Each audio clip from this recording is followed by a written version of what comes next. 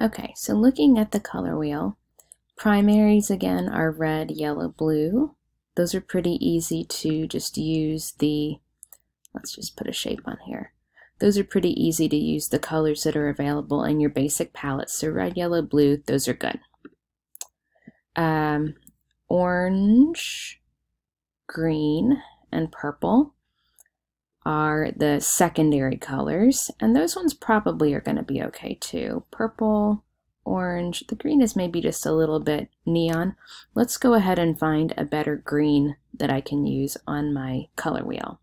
So I don't really like that one, so I'm going to click on custom, and I can make it, if I go all the way over here, that's still a little bit neon. I could take it down a little bit towards more of the gray.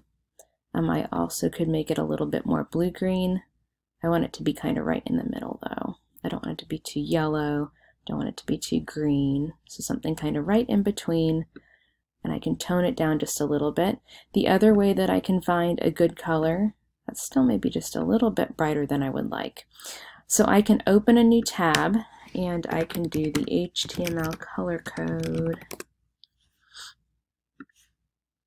picking that website.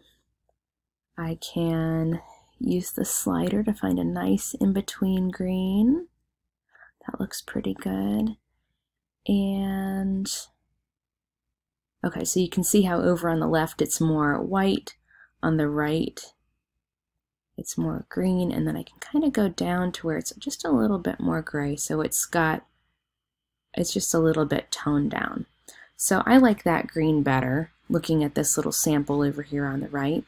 And finding my hexadecimal code, I'm going to copy it and let's see if it'll just let me paste it in. Okay, so clicking on the paint bucket again, I'm going to go to custom. Let's see if I can paste it. Hey, sweet. So let's see if that will change it. I'm going to double check that. Oh, it did not. So just want one. Okay, there we go. Did you see how the little circle moved? I know it's a little bit hard to tell, but here's how I could tell that it didn't change. When I clicked on the paint bucket, I still only had that one color. Now I've got my slightly darker green that I like better. So now I can use this shape that I've got the good green, and look at this. That's pretty darn close. I don't need to match it exactly to this color wheel, but that might be a good tool to help you figure out exactly which colors you're looking for. Now I can use this green when I design my color wheel over on this page.